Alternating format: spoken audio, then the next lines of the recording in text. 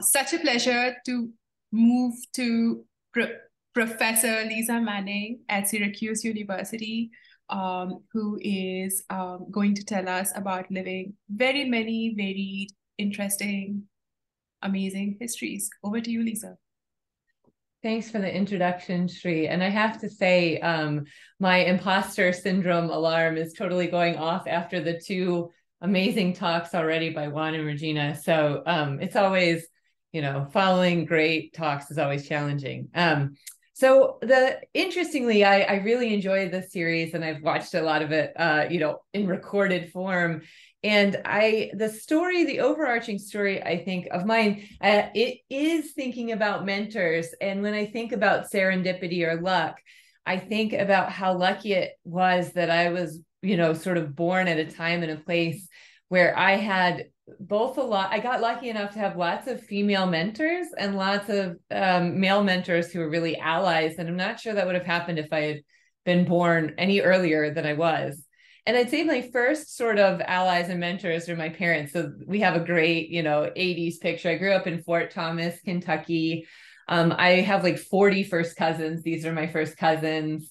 A lot of people don't move away from there. All the kids in my high school, very few of them move away from where they grew up, stuff like that, right? So the reason that I am, I think I dreamed big in part was my mom, who's here, was a civil engineer. She was one of the first civil engineers who graduated sort of, at the University of Kentucky. There were very few others. It was very, it was a big deal for her. And my dad was also an engineer. They wanted me to be an engineer. I also failed to be an engineer. But they both really they always thought I could do it, right? They never thought I couldn't do the math or the science or whatever, because of my gender. And so my dad would answer so many questions about how do transformers work, all the time. So I'm very grateful to them and my family. And then the other person that was really transformative was, I went to an all-girls Catholic high school, and I have some feelings about that. But I will say that Sister Mary Ethel Parrott, I think, is single-handedly, she's nun. She's not very conservative at all. She's amazing. And she, I think, is single-handedly responsible for a huge fraction of the women in science from Northern Kentucky. She ran the science fair club. And so when I was in high school, I worked on a science fair project on microbial fuel cells, which was my first modeling biophysical systems, I guess. It was really great for me because there was a sense that there was, again, a sense of expansion, a sense that anything could be done. And she really promoted that in people. And so I'm grateful for her. So mine is a story of mentors. I'm very grateful for the people around me. But when I developed this talk, it was just these singular people who were in a place were so useful. And then I went to college at the University of Virginia.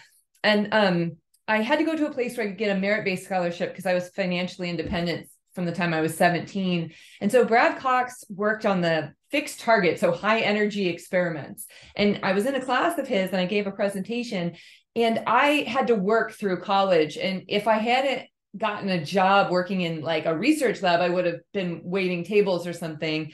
And Brad Cox comes across as a cranky old person, but he basically sort of single-handedly gave a freshman in college a summer job doing research on a high energy experiment. He let me work owl shifts at Fermilab.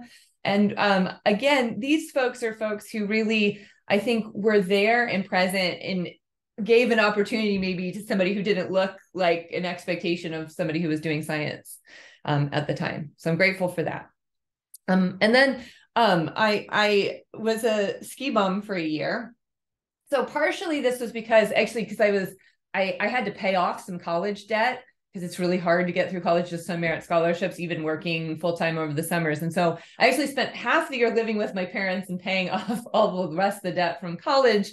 And then I spent the other half of the year as a ski bum, and that was great. And I think that, it was like a great break from doing all of the intellectual stuff. But the thing that happened again is I was done skiing in April of that year, and I'd gotten into UC Santa Barbara. So the next place I went was UC Santa Barbara. And I didn't know any better, but I basically asked Jean Carlson sight unseen to sponsor me to do research in the summer before I arrived at UC Santa Barbara, which is, again, not normal. And I didn't know that. I was too stupid to know that. And so Jean totally took a chance on another person, like a totally random person who had just been a ski bum. So clearly I had lost some brain cells, and, you know, she took a chance on me anyway.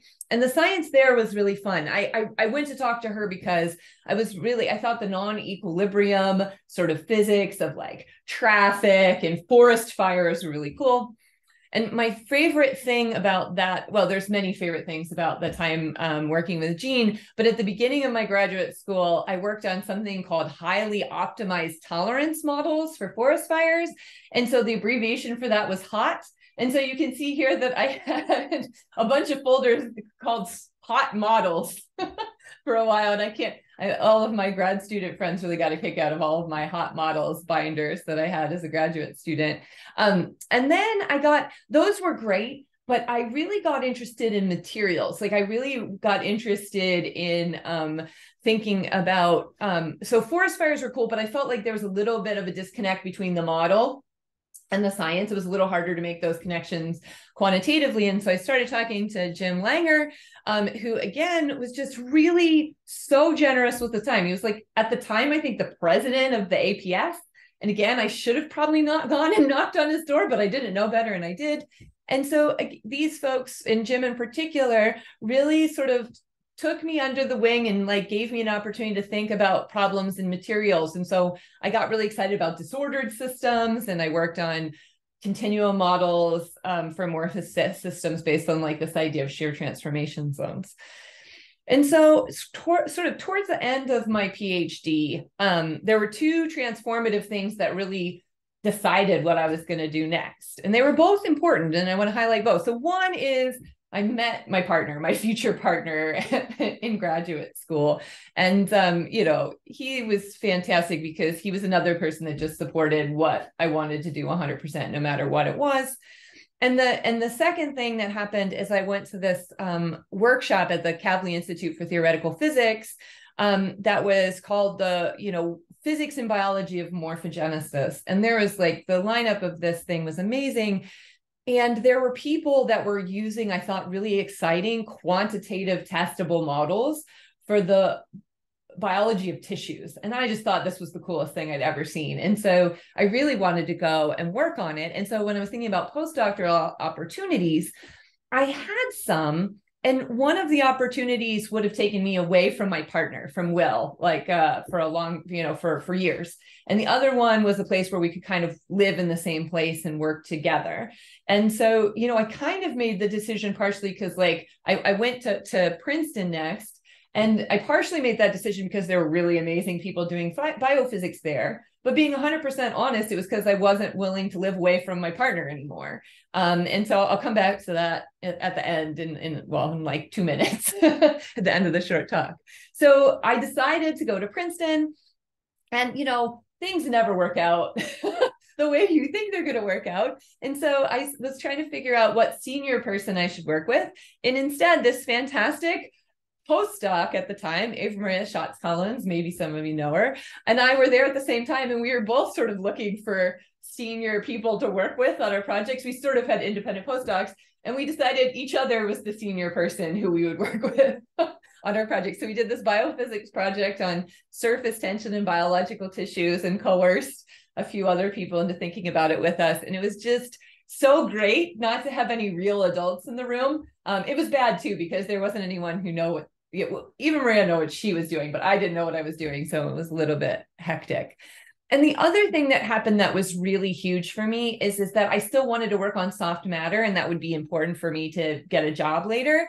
And I was having trouble making connections in that area. And Andrea Liu was a hero and basically made a place in her. She gave me a desk at UPenn so I could go and visit there every so often. And really, basically, I would say sort of helped to save my career, because I really needed the voice of a senior person to say that what I was doing wasn't completely crazy. And so I have these like sort of powerful, amazing like women mentors in my life who have really made an impact at critical choices. And she was one of them. Okay, so then I made it to Syracuse University. So I had to solve another two-body problem with my partner, who's also an academic. I've worked on all sorts of fun things there. I still worked on biological tissues. I started getting interested in dense active matter. I do disordered networks, still work on class physics. And I now do some administrative stuff as director of an institute. So I got to do all of that fun stuff at Syracuse. And again, I would say that like a lot of this stuff, like, for example, Christina Marchetti was at Syracuse, and she, I think, did a great job of just going out of her way to sort of include me in opportunities that she had and sort of making sure I was a voice in the room when she didn't have to. And Karen's here, so I'm a little embarrassed to say this, but like Karen was also just such a proponent of, like, whenever I asked her a question, she never made me feel like I was asking a dumb one. And so there was, and Michael Falk. So these are the group of people that I think really were important sort of for helping me to think about what I wanted to do. And then also helping to sort of put me in the room where interesting things were going on. And so I'm just so appreciative of that. So I think I have like 2 more minutes. Is that right, Sri? One more? Yeah, go for it. Okay. So the thing I wanted to say, I just wanted to make sure I was okay on time. So the things that that I think I wanted to share in my history, I sort of emphasized throughout. For me, anyways, mentoring is one of the most important things. But to sort of allude back to what Juan said, I think peer mentoring is actually like really, really key. And so I have this QR code here because I wanted to mention that I have a peer mentoring group here at Syracuse of people who are faculty members that all joined as faculty at Syracuse about the same time I did. And that sort of interactions with peers has been just as important. And, I've actually, in some of my other friends in this group, have tried to seed these types of groups at other institutions because they're hugely valuable in many ways. And so this QR code is linked to an article if you want to figure out about ways to like mentor other people. But the sort of, other than mentoring, the other things that I wanted to maybe mention, and it's very related to what Juan already said, which is, and actually Regina too, I think, with the teaching, is that do things because you want to, not because you think you should. And I would add to that, because some people think that maybe personal reasons is not to be included in that list. And I think that, the thing I want to say is you never know what's going to happen. If you're weighing 2 choices and like you think that X is better professionally, like sometimes it won't turn out that X is better professionally. And so thinking about the holistic way to make choices, I think is really key, because your personal life and your happiness matters when you're doing those things. And similarly to what's been said earlier, if you're excited about something, you should find a way to work on it even when everyone else thinks it's crazy or not important, because ultimately that's what's going to make you feel fulfilled and happy. And often if you're doing something orthogonal to everyone else, that's a way to make a new type of discovery, right? If you're doing something really different, it's maybe not the worst thing. And the other thing I wanted to sort of say, because again, I sort of talked to a lot of people, especially,